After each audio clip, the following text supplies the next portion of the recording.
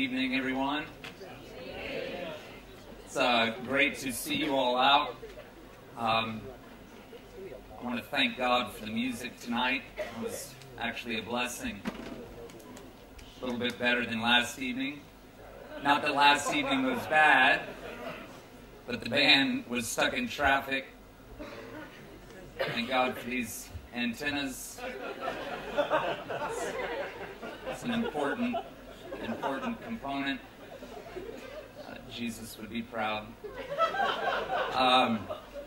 Not a huge fan of the pulpit, but this is a significant one.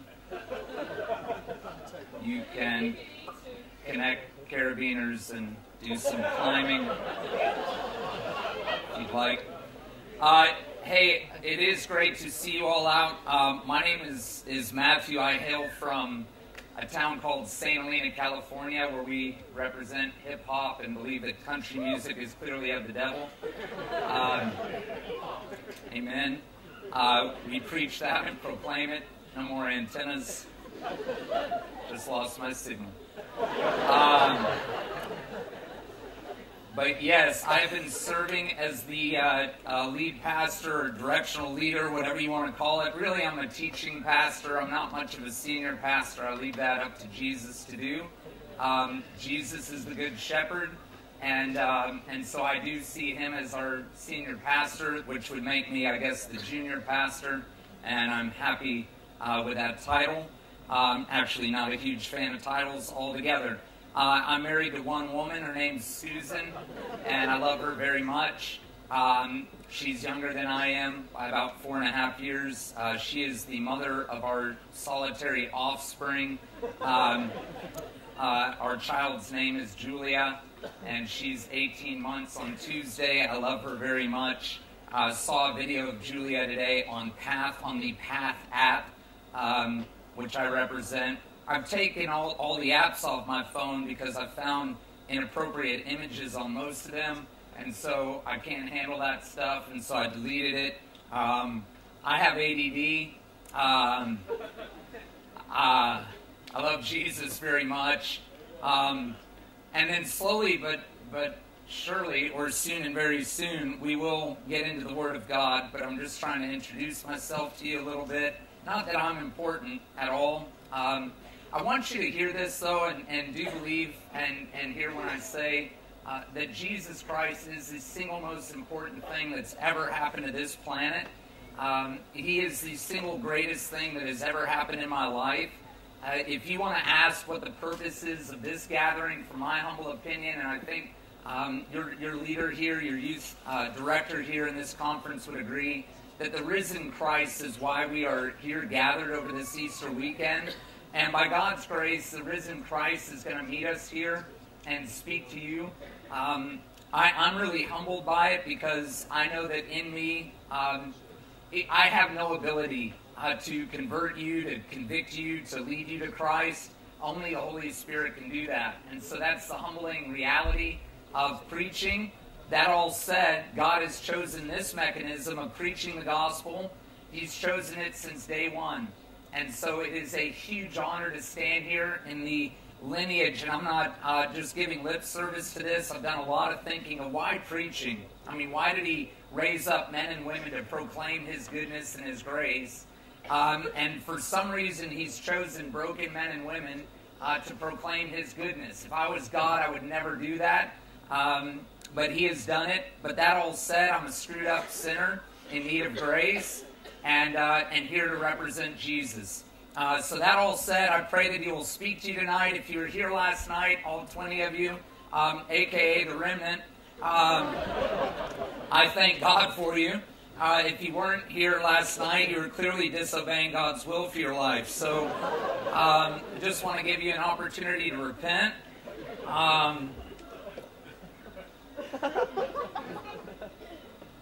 Amen. Amen and amen. Last night, what I did is I shared out of the book of John several passages where Jesus talks about the Holy Spirit. So let me just try to catch you a little bit up to speed. I'm going to share with you the closing verses that I shared last night, And then we're going to dive into a passage of Scripture in John 3. It's one you're very familiar with. You've probably heard it a million times over, but maybe God has a word for you tonight.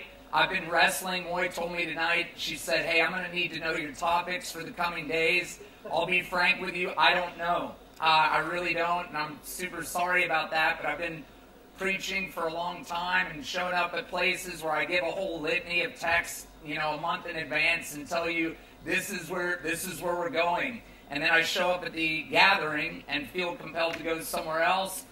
So this is where I prayed up and sense that God is leading us to tonight. I pray that it'll be beneficial, but I do need you to hear this. The death that Jesus paid on the cross is outstanding. So on this Good Friday that we are sitting here today, this is Good Friday. On this particular evening, some 2,000 years ago, Jesus Christ died. Before sunset, he had died. So he was crucified. So this is a historical reality. Just as any historical figure is real, Jesus Christ is real. It just so happens that for Jesus, there's more song about him, more art depicted about him, more books written about this one guy who lived at 33 years. So to put it into context, I'm 38. Jesus was 33 when he died. And this world has never been the same because of one man. And what this one man taught is something that no one else taught. He taught that he is the way, the truth, and the life. And furthermore, he didn't just teach. As a matter of fact, I would go so far as to tell you that I don't believe that Jesus really focused a whole lot on his death. As good as his death is, because he paid the penalty for sin, as good as that is and as outstanding as it is, I would submit, I don't have this factual, but I'm starting to believe that Jesus focused more on his spirit than he did on his death. He prophesied about his death, but I would say to you that he was more concerned with and focused on his spirit. Why? Because he knew that you and I are going to do greater things than you've seen him do. He's like, look, y'all are going to do even greater. The things you've seen me do, you're going to do even greater. How is that possible? Well, it's possible because Jesus himself, the same dude that walked the face of the planet, is going to die, but then he's going to rise again. And when he rises again, as he prophesied, he said, I'm going to send you the helper, or some translations call it the comforter. And I asked last night, or maybe this morning, who in here doesn't need help?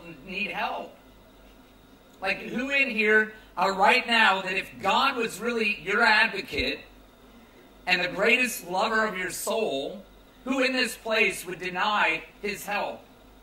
And what Jesus taught when he was on this planet is he said, look, I'm going to send you the helper. In contrast, what do churches do? And I'm not here to bash churches, and Lord forgive me, it does get warm under the tanning light, and I need all the help I can get.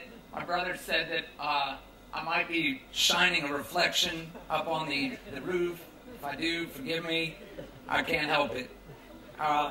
But maybe it's just the presence of the Holy Spirit. It's just all over me. You guys, here's the deal. I believe, and there's a lot of deals, so, and my last name's Gamble, so I deal it out. But here is the deal. I believe that Jesus Christ is alive and well. I believe that the church is a great place. But I believe that God will mean nothing to you, or you won't know the power and magnitude of God unless you experience the abiding presence of Jesus in your life. And what that means is that Jesus lived the faithful years, died, rose again, and he sends the helper to come into you.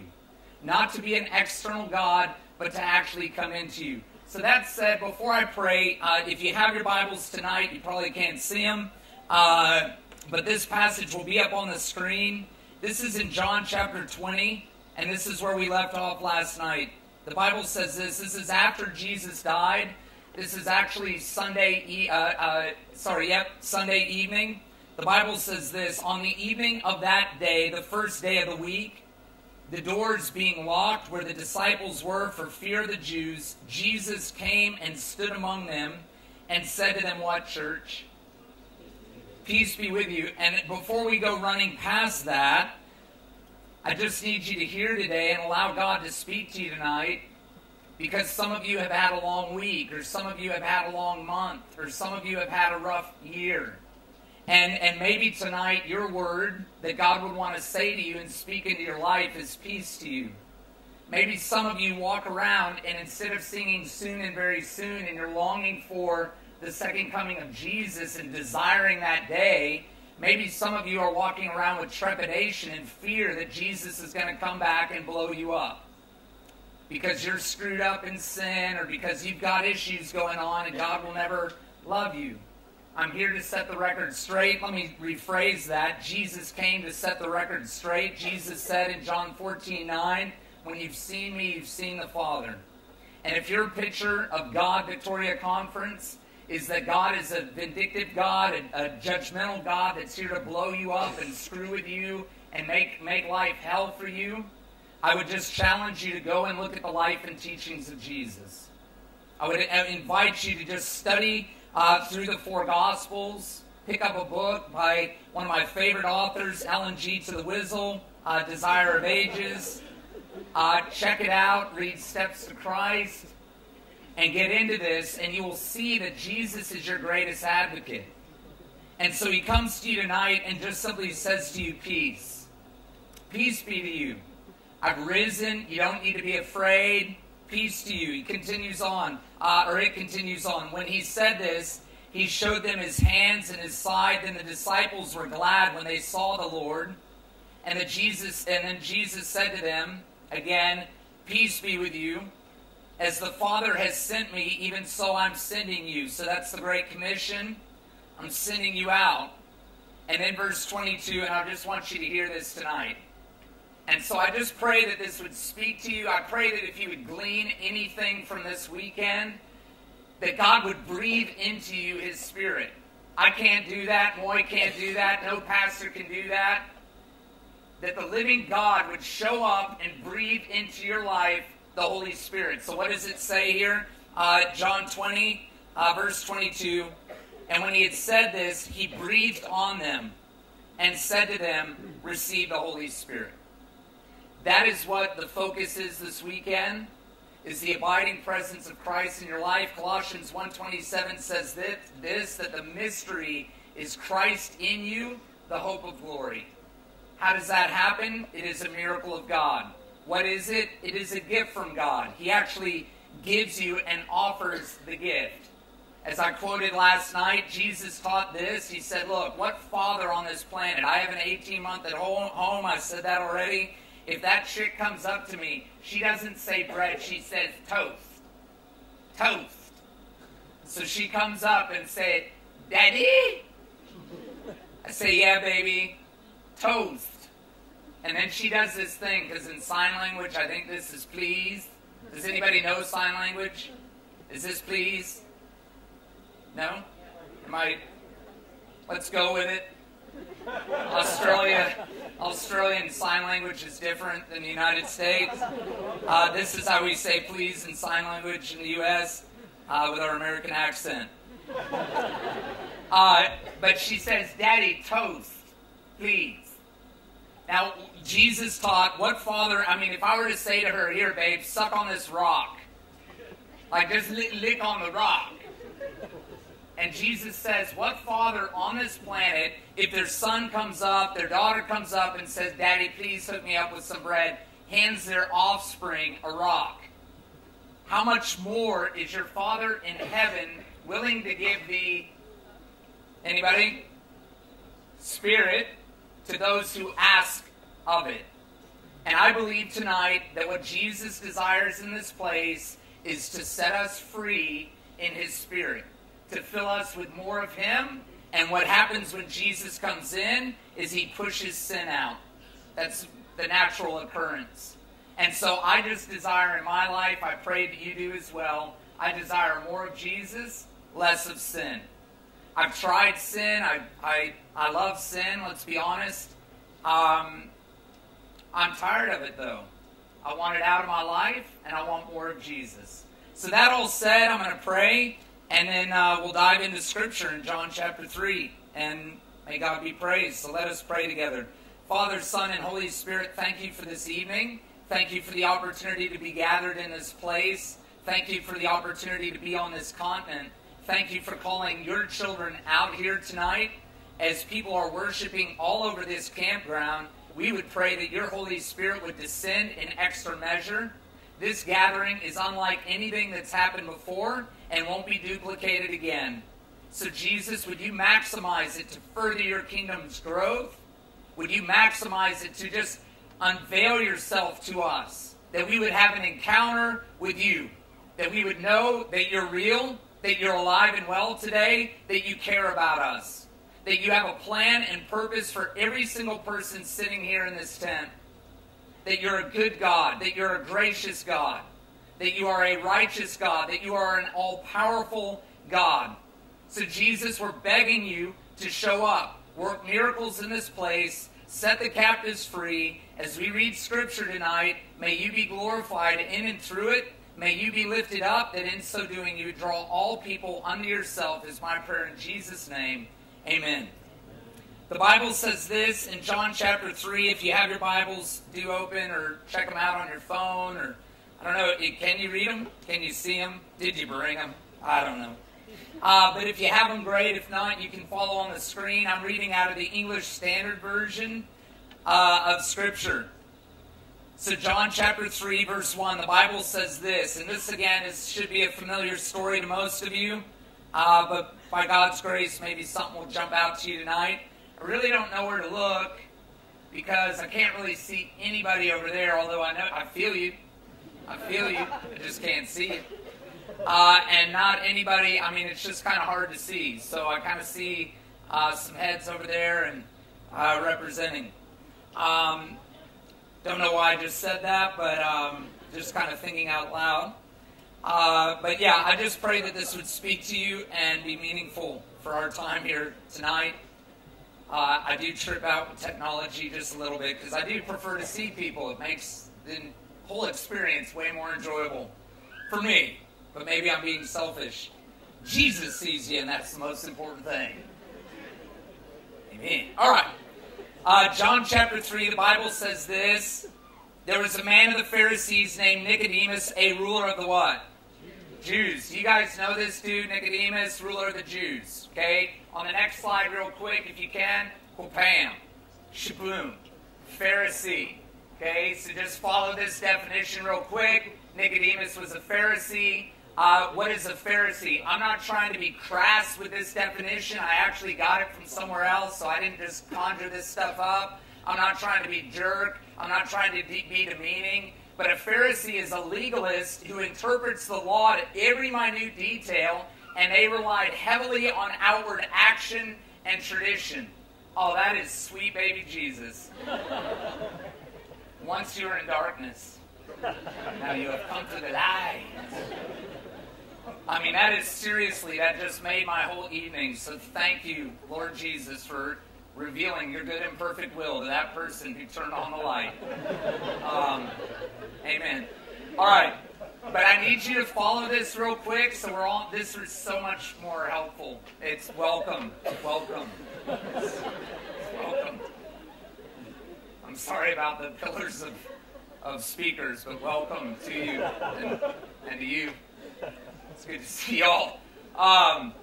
We have multiplied since last night. It is a good thing. But hear this now. Here's the definition. A Pharisee, if a Pharisee heard this, like a real-life Pharisee, if they heard this, they'd be like, yeah, that's spot on. This explains who I am. I'm a legalist. I'm into the law. I interpret the law. I study the law. I meditate on the law. And they study it to every minute detail. They rely heavily on outward action and tradition. And I would just simply ask you, does this remind you of anybody? Like, do you know any people that are this way? Or maybe you yourself, you're just like, man, I'm totally into that. Like, that is me. Well, you would be a Pharisee, okay?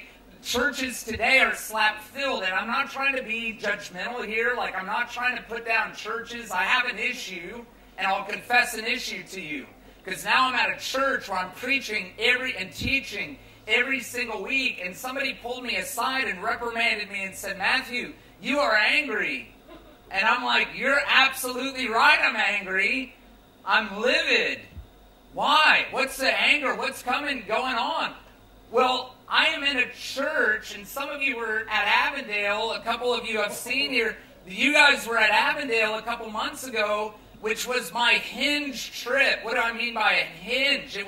I flew from Florida, went to Avondale and did a week of prayer, and then flew to California. That was my hinge of moving from Florida to California, and I was angry. Why? Because the church that I saw when I went out there to interview at this place, it's a 600 seat, it's a good-sized church with about 80 people to 90 people, and that was the average age.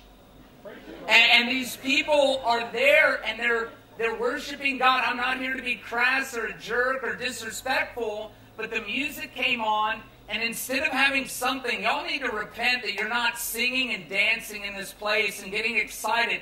Allow yourself, when we sing in this place, when we come around tomorrow morning and we're singing, you sing to the glory of God. Amen. Do not sing to your neighbor, or don't worry about anybody else. You sing and move to the glory of God. Now, if God just leads you and you're just stiff and just, dead in trespasses and sins, then just repent and allow Him to free you to be expressive in your worship. What I experienced that first day at this church was sleigh bells, y'all.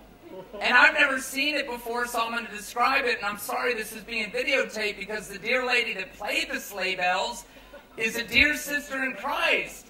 And she bought these sleigh bells from Canada. And this is a very true story. This was dead summer in the United States.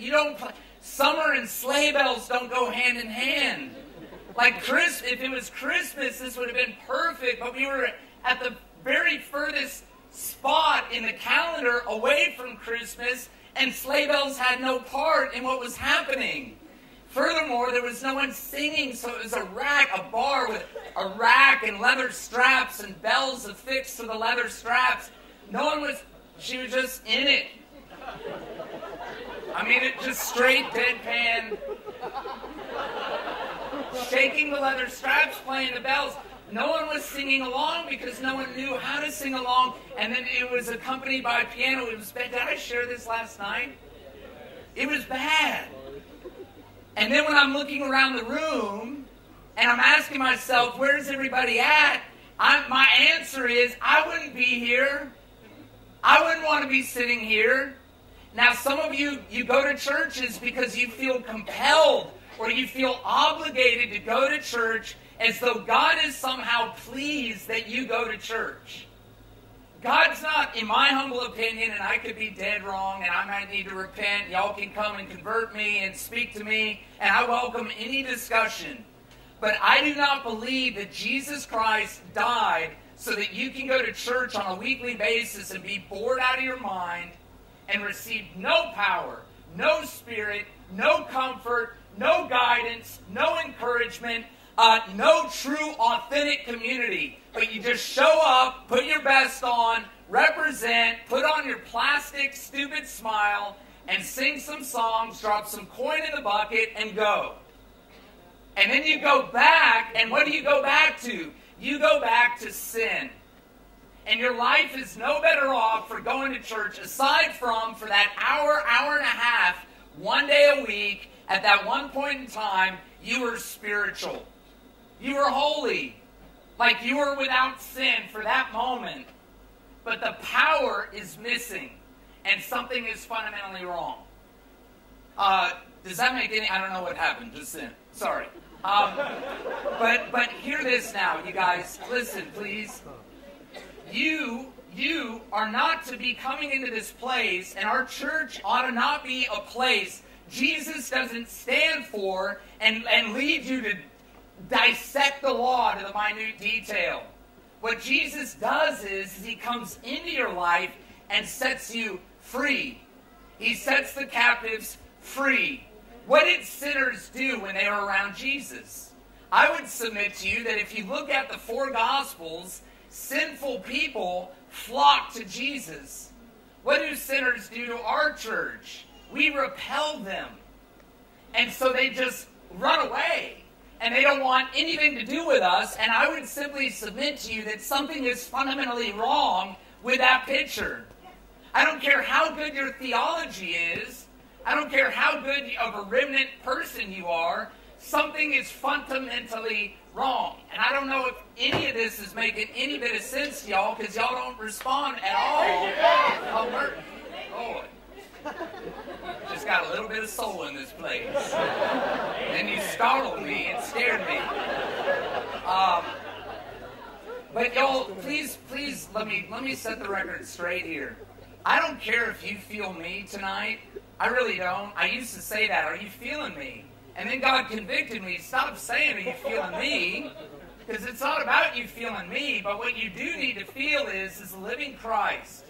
And what is good and what is perfect and what is of his character tonight, you need to grab hold of. I need to grab hold of, because God is on the move. And soon and very soon, homie's going to come back. And here's the good news. Here's the good news. Jesus taught the same. And remember when Jesus ascended and the disciples were hanging out, and then the two angels showed up. I think there were two.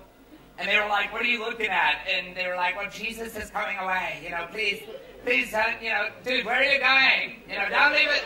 Don't leave us hanging, whatever. And the angels, what did they say to them? They said, listen, the same Jesus you see going is what? The same Jesus that's coming back. Amen. Now, what did those disciples just do? They had just betrayed Jesus. Do you feel this? You don't, but just follow it. They had just betrayed Jesus. They are standing there with Jesus, and homie starts like, peace out, yo. I'm out. And homie starts flying up. Were they afraid of him? Were they cowering and like defiling their loincloth by him? Were they in fear and trepidation? I'm being serious now. Were they in fear and trepidation of the guy? Or did they want him to stay? They wanted him to stay. The same Jesus you see going is the same one that's coming back. And so you folks that will write me emails after our gathering, Matthew, I am afraid that I have committed the unpardonable sin and that Jesus is going to come back and blow me up.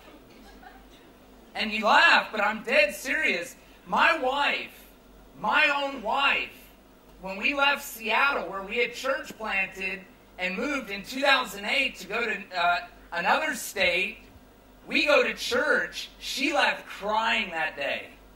Crying. And I was like, what's going on, babe? Did somebody touch you inappropriate? I was like, what is happening? And she said to me, Matthew, did you hear that message? And I was like, well, yes. I wasn't super motivated by it, but what she heard, notice what she heard is Susan, you're going to hell in a handbasket. And you're in luck, because our Sabbath school all this morning brought straw together and they whittled handbaskets. And then on the way out, you got to pick one up that said your name on it, to hell. And so now you get to go to hell in this handbasket. Have a good day. Like, thank you for coming to our church. She was devastated that day. And how many people come into our churches and hear that type of message? They hear this message of the investigative judgment. I don't know if you're feeling me or not. This is an Adventist camp meeting. But they hear this message of the investigative judgment, and they're like, Lord, I don't know the day that my name is going to come across his book. And guess where your focus is? Your focus is all up on yourself. And that's what religion will do to you, is get you focused all up on yourself. So that segue, let us now get back to this. Well, look, what did the Pharisees do? They relied heavily on outward action and tradition. And that's what religion will do to you, is your focus will be on self and not on Jesus.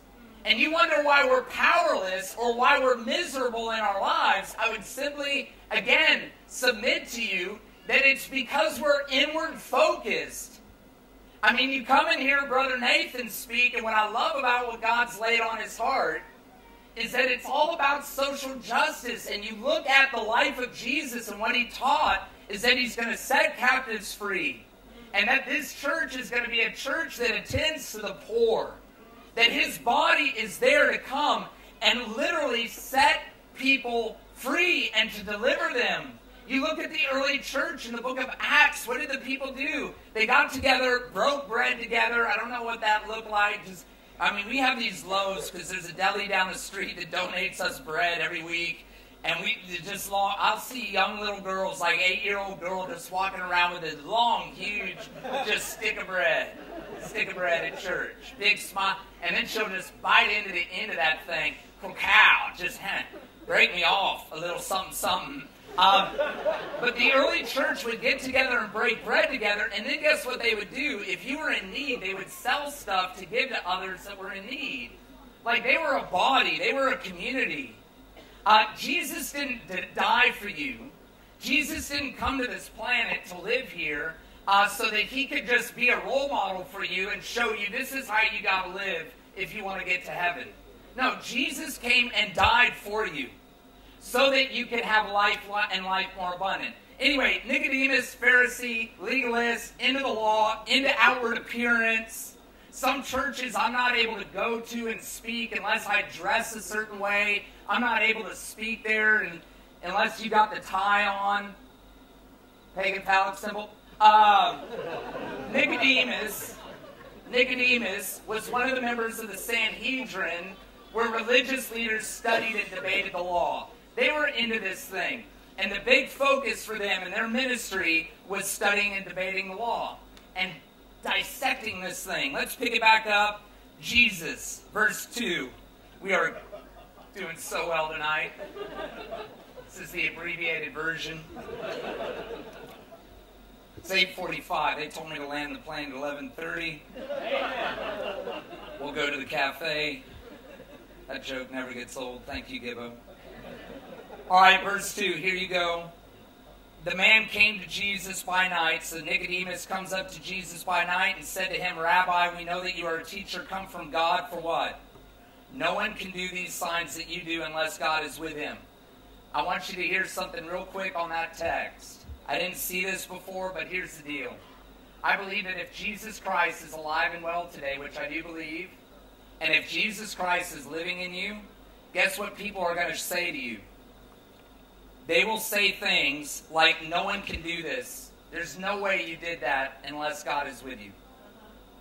So the same thing that Nicodemus is observing about Jesus is the same thing that people are going to observe about you and this church. There's no way that you can do this stuff unless God is with you. But I want you to paint this picture. So we're digressing now. Jesus is chilling, and it's late night. And homie is looking at, he's like up at a park.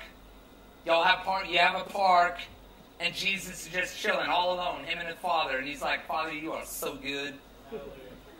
Hallelujah's right. And he's like, this is awesome. I'm at the park. Jerusalem is down below. It is late night. We are all alone. Crowds have been coming. I've just turned water to wine. I'm, doing my thing. We're having a good time. I'm here on this planet. What's up? Hanging out all alone. In comes walking Nicodemus. And Nicodemus come up and pom and tap on Jesus' shoulder. And Jesus just chilling. Nicodemus tap on Jesus' shoulder and say to him, yo, man, what's up? Yo, no one can do the stuff that you do unless God is with you. And Jesus is like, just chilling. So let's look at what happens in the very next verse. But you need to hear that now. So what happened? He walks up, pow, pow, pow. Yo, man, no one can do the things that you do unless God is with you. Well, how does Jesus respond? Very next verse. Verse 3. Jesus answered him, truly, truly. I love that phrase, truly, truly. I want to name a song named Truly, Truly. Jesus answered him, truly, truly. I say to you that unless one is born again, he cannot what, church? See the kingdom of God. Thank you. He cannot see the kingdom of God. Nicodemus, walk up. I'm going to kill myself over these microphones. Nicodemus, walk up. Pound, pound, pound. Yo, man. No one can do the stuff that you do unless God is with you. Jesus. Truly, truly. I tell you the truth, man. No one can see the kingdom of God unless he is born again. Now, do you understand that this is not a normal flow of a progressing conversation? Yo, man, nice shirt. Truly, truly, I say to you, unless you are born again, you will not see the kingdom. Yo, dude, no. You don't. No, you just misunderstood. I'm just trying to tell you, you are the man. That's all I'm trying to say is, you're the man. And you're talking about truly, truly. So Jesus says, now hear this now too. So number one, this is abnormal. Okay, so conversations don't roll this way. Number two, what you will note is what Jesus does is he doesn't screw with people. He doesn't play around with people. He doesn't beat around the bush. And furthermore, this is a divine appointment. As I said a moment ago, I take preaching very seriously because this is the lineage, this heritage of preaching and proclaiming the gospel has been around for 6,000 years. It is one mechanism. The Bible is another mechanism that God chooses to reveal his good and perfect will to people. But this is a divine appointment. And what was going down at that moment was a divine appointment between Nicodemus and Jesus. Nicodemus came up trying to talk some business. Jesus wasn't hearing it. And Jesus wasn't worried about it, nor was he deterred by it or bent out of shape. He didn't focus on it. What he focused on was the priority. What is the priority to Jesus? You need to hear this right now. The priority to Jesus is that you see the kingdom of God. Because all you see on this planet is the kingdom of Satan. If you don't believe me, just run a check on yourself. Check yourself before you wreck yourself. But I'm dead serious. I don't know where the ghetto talk is coming from tonight. But I'm dead serious. Check yourself. Look around your life. What do you see unfolding before you? Is it goodness? Is it wholesome? Is it pure? Is it filled with joy and peace and long-suffering? Are you walking in the goodness of life? Are you tasting the freedom of Christ? Or are you experiencing the bondage of Satan? Now, I don't care how religious you are. I don't care. This is why I told my church several times, I've been reprimanded for this statement, so I'm trying to slow it down. I don't mean to say it. I don't plan stuff and it just comes out of my mouth. But I've told my church several times, if I have a prophetic bone in my body, I venture to guess either I'm going to be fired in a year's time or we're going to be thriving. And I would prefer the latter, trust me. Trust me.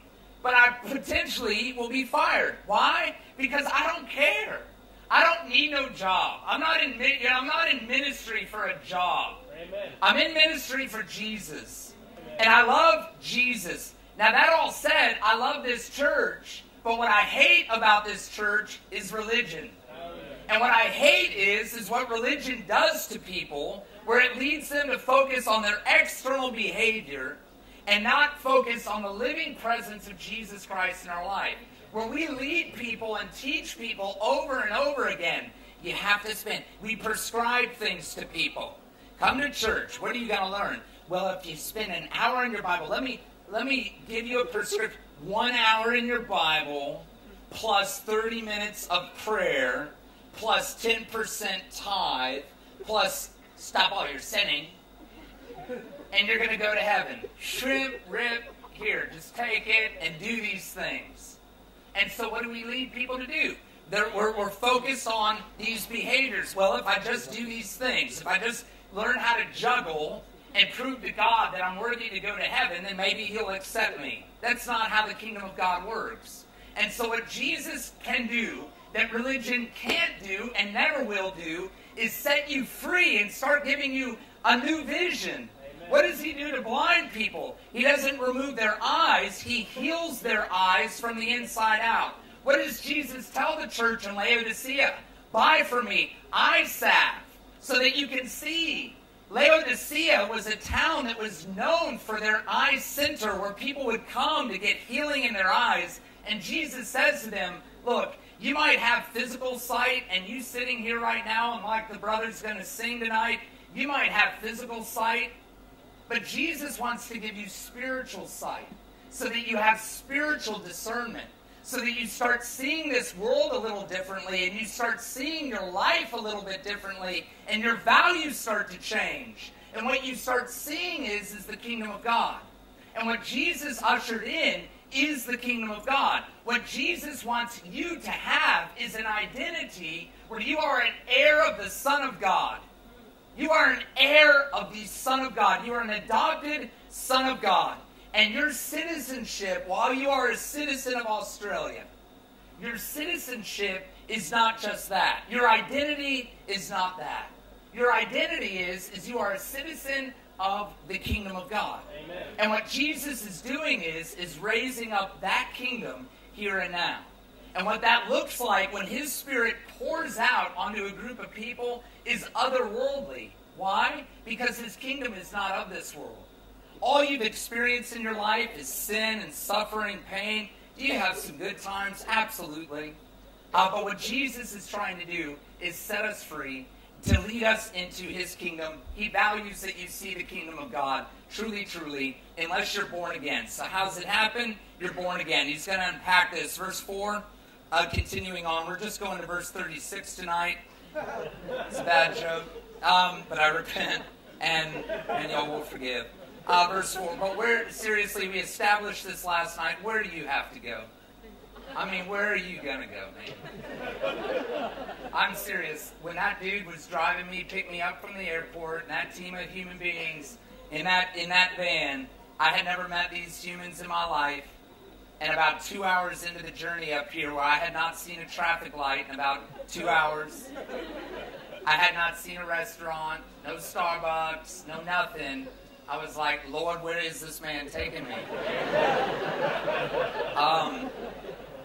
This is clearly not of you. Where are we going? Welcome to Melbourne. And how y'all pronounce Melbourne is totally beside me, man. Melbourne. Melbourne. Y'all need to repent. It's just not even right. It's not even proper English.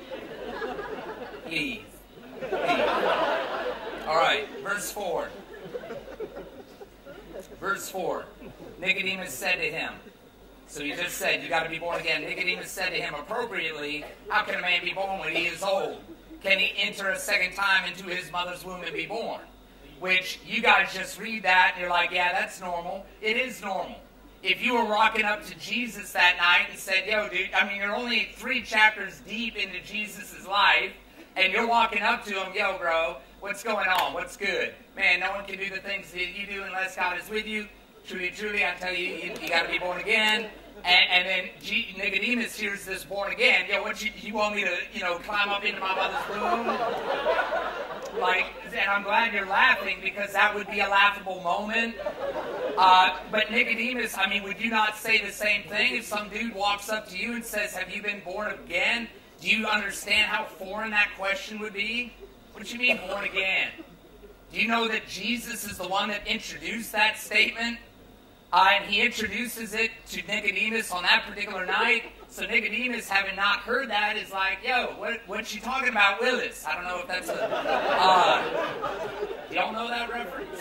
Oh, mercy. What's she talking about? Where are you going with this? Born again stuff. I'm not following this. Jesus, yet again. I venture to guess in my mind's eye that Jesus still has not even turned to look at Nicodemus. And so we get to verse 5. We're moving right along. Rapid fire. Verse 5. Jesus answered. What's he say, church? Truly, truly. Just how Jesus rolls. Next time you're in line to order some food, just Truly, truly. I want that strawberry shake. Amen. All right, Jesus answered him, truly, truly, I say to you, unless one is what, church? Born of what? Water and the Spirit, he cannot what? Enter the kingdom of God. So notice what again? What's the repeated phrase? Kingdom of God. What did he say in verse 3? I want you to see the kingdom of God. What does he say in verse 5? I want you to enter the kingdom of God. Some of you have seen the kingdom of God. You've gone somewhere. You've been around camp meeting. You've come to this place and you've seen the kingdom of God. You've tasted it. And now what Jesus is saying is I don't want you to just see it. I want you to enter it. How do you enter it? You are born of two things. And unfortunately, and I'll just say this till the cows come home. I don't know what that phrase means, because if I owned cows, I wouldn't want them in my house. But I will say this. I will tell you this. Some of you, please feel me on this, some of you, you've been born of the water. So you were like, my wife was 8 when she got baptized. You're born of the water. You've heard the word of God preached. You were convicted of sin in your life, and you got baptized. Praise God for that. Hallelujah. But, and this is a big but, and I like big buts, and I cannot lie. Okay, now listen. Please feel me on this. That is a bad reference. That is bad. And I can't believe I was reprimanded once before. Very hard reprimand. But I'm saying a B-U-T is a significant but in the flow of the conversation we're having right now. It is significant. Hear this now. Some of you have been born of the water, but you haven't been born of the Spirit. Let me repeat that again. You got born because of the forgiveness of sin. You got baptized because of the forgiveness of sins. And that's a good thing. But guess what? That's what John the Baptist did. He came to set the way of the Lord and part the way, and he baptized people for repentance. What Jesus does is he comes and he doesn't just baptize with water, he baptizes with the Spirit. And when you start experiencing the Spirit, that's when you truly live. Is the water good? Absolutely. Is it necessary? 100%. But is it a complete picture? Absolutely not. The only reason in the whole canon of Scripture why a person was rebaptized is because they hadn't heard about the Holy Spirit. And what Jesus teaches here in John chapter 3 is unfortunately not something that most of our churches do focus on, proclaim, teach. When we baptize somebody at our church, to the glory of God, I don't know, I'm not big into numbers, but we baptized 2 dudes so far since I've been out there. One dude was a recovering drug addict that's been coming to our church, praise God. Not an Adventist, but wanted to get baptized. We baptized the dude. Another guy was born and raised in the church. He was like the criminal of Angwin, California. He was like the Angwin gangster. Been to prison twice. Just got out of prison. Started coming to our church. Hasn't been to church in like 25 years. God got a hold of his life, and he gets baptized. For both of those brothers, what do? We baptize them in water, and then we lay hands on the person biblically and pray for the Holy Spirit to come upon them in extra measure. Why? Because that's what God taught. Why? Because Jesus wants you to not just see the kingdom of God, he wants you to enter the kingdom of God. So that when you're driving in Melbourne, or when you're driving in Podunk, wherever you live, wherever you roll, you recognize Monday through Sunday, Sunday through Saturday, whatever you want to call it, 365, your identity is I'm a part of the kingdom of God. So when I'm driving down the road, I am a citizen of the kingdom of God. I am an heir of God. What is Jesus's is completely mine. I am eligible and can partake of anything that is Jesus's because I am an heir to the King, and he has adopted me. So he says to Nicodemus, you got to be born of the water, born of the Spirit, in order to what? enter the kingdom of God. What I would simply submit to you tonight, church, is the kingdom of God is super important to Jesus. He really values the thing. And if he is abiding in you, speaking to you, guiding you, directing you, he will lead you to have huge value in the kingdom of God. And I confess this to you. It's only been in the last year and a half that this theme, the Lord has just been pounding this theme into my brain. The kingdom of God. And it's rocking my world. Amen. All right, let's continue on. Verse, was that a saxophone? Truly, truly, amen. All right. Repent. You sinners. All right, verse 6. Verse 6. Watch it now, because this is super important. We're going to land the plane here in about an hour and a half. Verse 6. The laugh. Did you notice how it went down a couple notches? Ha ha. Ha. That ain't funny, man. I'm here to find that single Adventist man. You messing me up, dude. Friday night. Get out the way. And move. What? Get out the way. Sorry. Alright, verse 6. This is like ghetto night here at Big Camp. I'm so sorry for that. For those of you who would be grossly offended. Just remember, country music's of the devil. Verse 6. Verse 6. Listen to this, church, please. That which is born of the what? Flesh is what? And that which is born of the is what? Spirit. Now watch this now, please, just real quick. This is kind of a soapbox for me, but I'll try to make this quick. Inside of you, if you tonight are atheist, agnostic, or Adventist, it really doesn't matter. Would you not agree that inside of you is this pull, this tug-of-war pull? One side is for the spirit, the other side is for the flesh. In your life, I would venture to guess, if you were to take a pulse right now and just take time out and think about your day-to-day, I would submit to you that probably you have two different small voices, or in plural, if you are a scholar, voice I. You have two voices inside your noggin. One voice, like the cartoon when you were a little dude growing up, it's cartoon time. I'm going to watch this thing. What would they pop up? Pom pom. It would be an angel on one shoulder and a devil on the other. Ha ha, whatever. But these two voices contradict one another. Are you following this? Amen. And what those voices represent is the flesh of the spirit. And what Jesus simply teaches is that if you come into this world, and the reality is this, real quick, when you are born into the flesh. What Jesus says is, and that's why you got to be born again, is because you've got to be born of the Spirit. And until you're born of the Spirit, all you're born is the flesh. Every human being faces it. It's a common reality for anybody. I don't care if you were born in the church or out of the church, or believe or don't believe, we're all born into the flesh.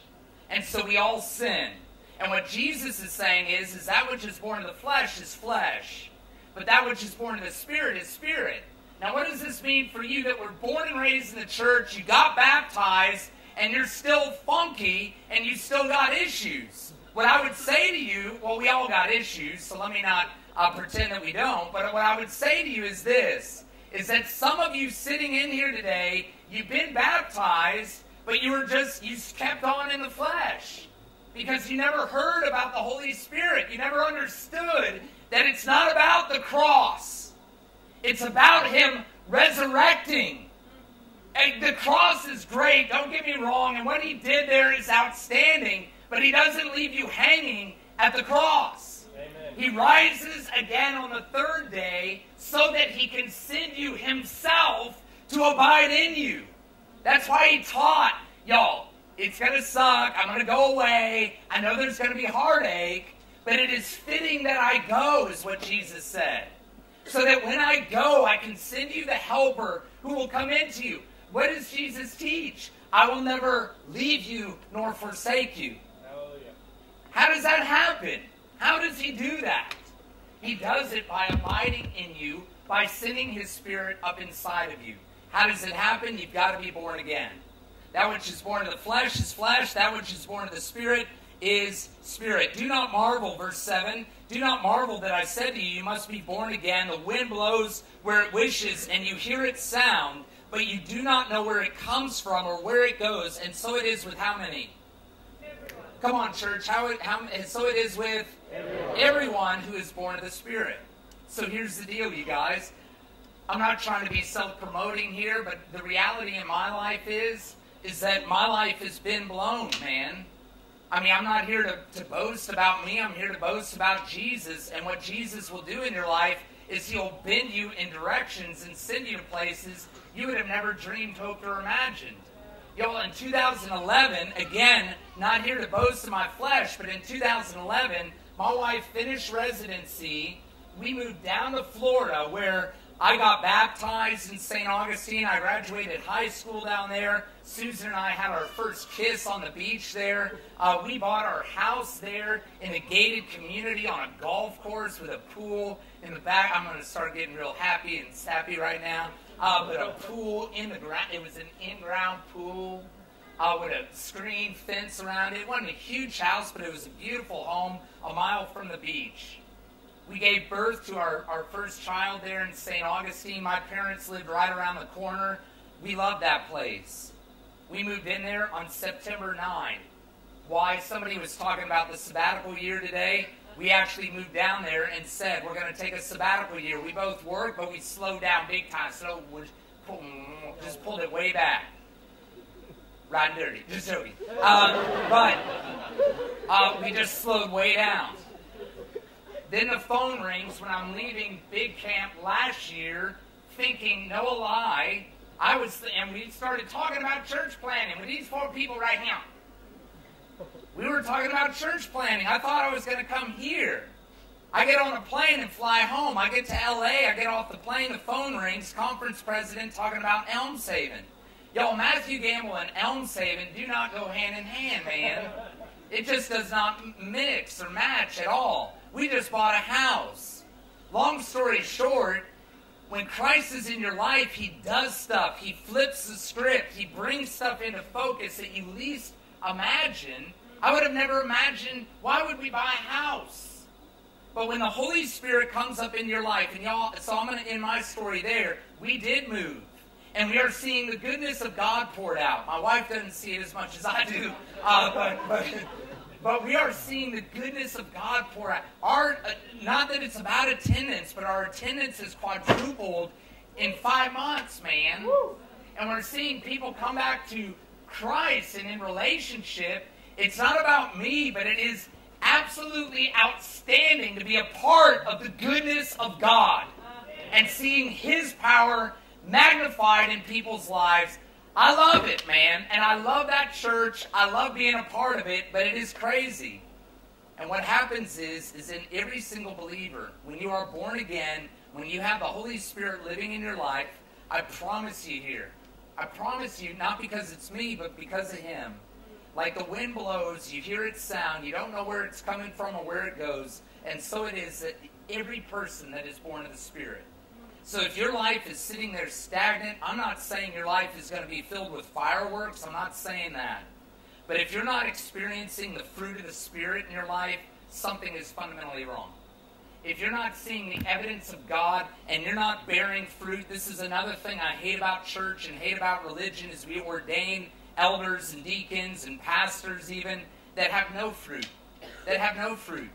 And I'm not saying it's about like sitting there and keeping score of what's being done, but it is the evidence of Christ living in your life when you start experiencing the fruit of the Spirit in your life. Why? Because you can't conjure that stuff up. You can't make that happen. Only God can. The wind blows where it wishes, you hear its sound, but you do not know where it comes from or where it goes. So it is with everyone who is born of the Spirit. Verse 9, and then we're about to land the plane. Seriously, like ETA, come on in. All right, verse 9. It's 9:15. They told me 11:30, but we're landing the plane, promise you. All right, watch this now. Nicodemus said to him, no laugh that time. Nicodemus said to him, watch this now. We are coming in, seriously. I'm probably like 5 minutes out. Nicodemus said to him, "How can these things be?" Jesus answered him, "Are you not a teacher of Israel, yet you do not understand these things?" And what's he say again? Verse 11. You could guess it. Yep, truly, truly, there it is. Just keeping true to form. Truly, truly, I say to you, we speak of what we know and we bear witness to what we have seen, but you do not receive our testimony. If I told you earthly things and you do not believe, how can you believe if I tell you heavenly things? Verse 13, no one has ascended into heaven except he who descended from heaven, the Son of Man. Verse 14, and as Moses lifted up the serpent in the wilderness, so must the Son of Man be lifted up, that whoever believes in him might have eternal life. And I need you to hear this right now, because this is Good Friday. Jesus predicted, as Moses lifted up the serpent in the wilderness, so must the Son of Man be lifted up. And what he's talking about here, I believe, actually has at least twofold meaning. One is that he's going to, or maybe threefold. One is that he's going to be lifted up on the cross for the sins of the world. So just as Moses lifted up the serpent in the wilderness, so must the Son of Man be lifted up. The other way that Jesus was lifted up is when he defeated death and sin once and for all, and he ascended. The other way that Jesus is lifted up is 2,000 years later. You come here to Victoria Big Camp, gather in this tent, and Jesus is lifted up and proclaimed to you. And what happens is that whoever believes in him will have eternal life. So what Jesus really values is that you see and enter the kingdom of heaven. And in so doing, that you experience eternal life. And I actually believe, church, that eternal life begins today. For those of you who don't have Jesus, aren't walking with Jesus, haven't experienced Jesus, that eternal life begins today. Continuing on here, verse 16 and 17, and then I'm done. The Bible says this. You've heard this. So say this with me, church. Let's just say this in unison. For God so loved the world that he gave his only Son, that whoever believes in him should not perish, but have eternal life. Verse 17, continue. For God did not send his Son into this world to condemn the world, but in order that the world might be saved through him. I need you to hear this again. And I'm going to invite my man Neville Peters to come on up. He is here somewhere, I believe. Yes, he's coming on up. As he's making his way on up, I want you to hear something right now. And here's another fundamental difference between religion and Jesus. Religion will condemn. It's what it does best. Pharisees, legalists, what they do best is condemn, because their focus is on the law and performance.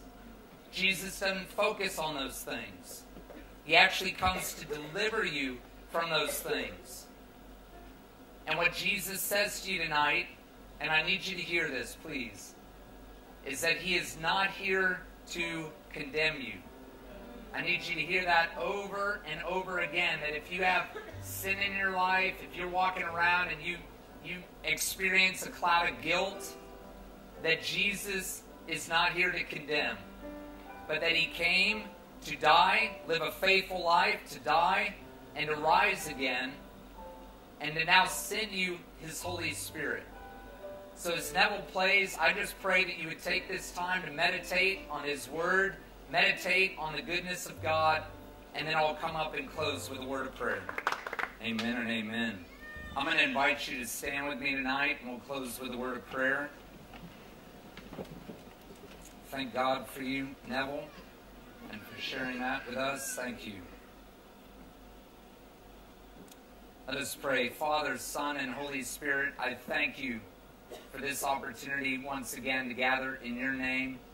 And we pray, Lord Jesus, that you would let it rain, that the Holy Spirit would pour out in this place, that you would pour out in our lives, that, Lord Jesus, we would have an encounter with you, that we would experience you, that our life would truly not be the same. Thank you for your goodness. Thank you for your faithfulness, for your righteousness, for your long-suffering, for your endurance. Thank you, God, that you are the great initiator in our lives. May you, Lord Jesus, continue to reveal your good and perfect will in and through us. And we will be sure to give you all praise, honor, and glory. In Jesus' name I pray. Amen.